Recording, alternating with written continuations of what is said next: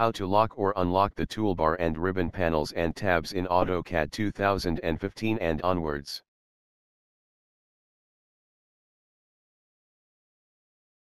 To lock or unlock palettes and toolbars, use the LOCKUI system variable.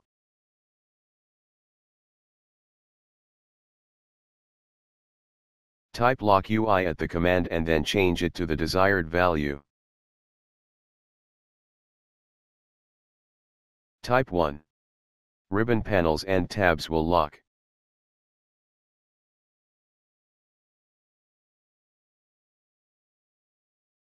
Type 2.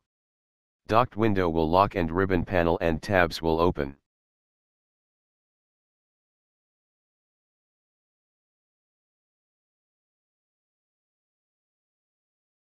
Type 15. It will lock all ribbon panels and tabs, palettes, and toolbars.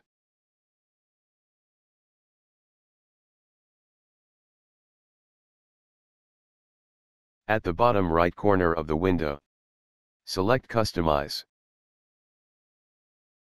Check the LOCKUI. Lock User Interface icon will pop up at the window. By this also we can lock and unlock the user interface.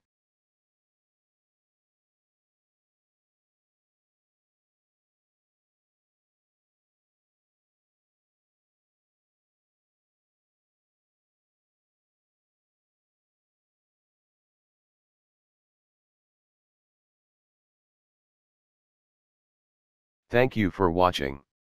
Subscribe my channel for more useful tips on AutoCAD. And don't forget to click on bell icon to get my new video notification.